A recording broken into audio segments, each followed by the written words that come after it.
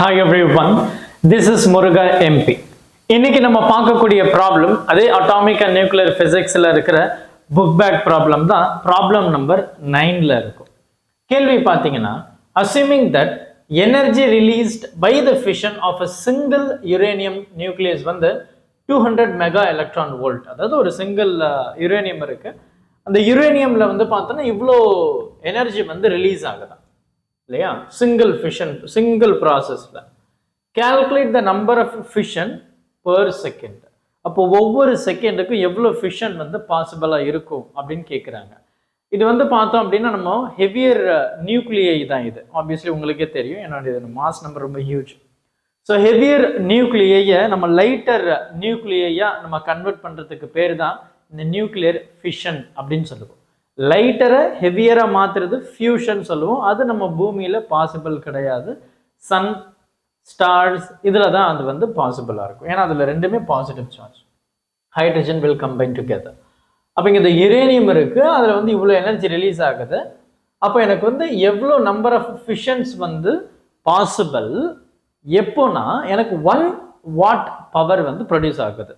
அப்போ 1 watt power produce ஆகிறதுக்கு எனக்கு எவ்வளோ ஃபிஷன் வந்து பாசிபிளாக இருக்கும் அப்படின்னு கேட்குறாங்க. ஸோ நமக்கு ரொம்ப சிம்பிள், பவர் அப்படின்றது வந்து நமக்கு என்ன தெரியும், work done by time, are you can also say energy upon time. இதெல்லாம் நமக்கு தெரிஞ்சது தான். ஸோ இப்போ நமக்கு என்ன வேணும், நம்பர் ஆஃப் ஃபிஷன்ஸ் வந்து நமக்கு கேட்குறாங்க.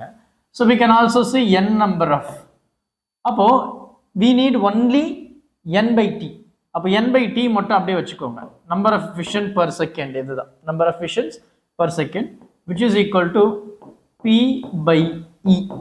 பவர் நமக்கு 1 வாட் அப்படின்னு சொல்லியிருக்காங்க. அப்போ 1 அப்பான் என்னுடைய எனர்ஜி வந்து பார்த்தீங்கன்னா 200 மெகா எலக்ட்ரான் வோல்ட் வந்து ரிலீஸ் ஆகுதான். 200 மெகாவை 6 எலக்ட்ரான் வோல்ட்டை நான் ஜூலுக்கு கன்வெர்ட் பண்ணுறேன், ஏன்னா என்னுடைய எனர்ஜியை ஜூலுக்கு கன்வெர்ட் பண்ணுறேன்.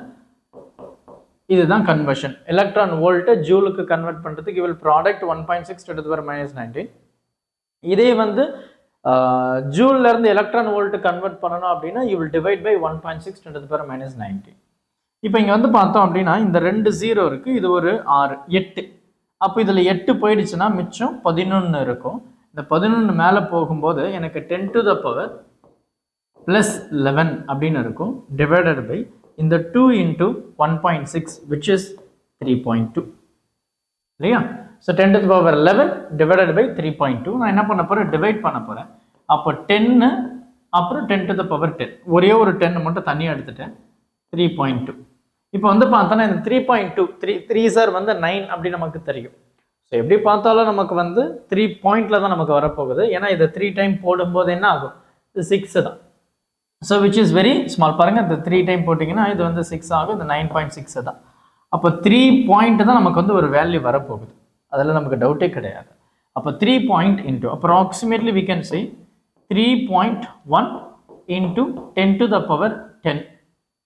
இவ்வளோ நம்பர் ஆஃப் ஃபிஷன்ஸ் வந்து ஒவ்வொரு செகண்டுக்கும் நடக்குது to get power of 1 what. இதான் நமக்கு வந்து ப்ராப்ளம். ரொம்ப சிம்பிளான ப்ராப்ளம் தான், பொறுமையாக பாருங்கள். டவுட் எதுனா இருந்தது அப்படின்னா மறக்காமல் கமெண்ட் செக்ஷனில் சொல்லிடுங்க. தேங்க்யூ.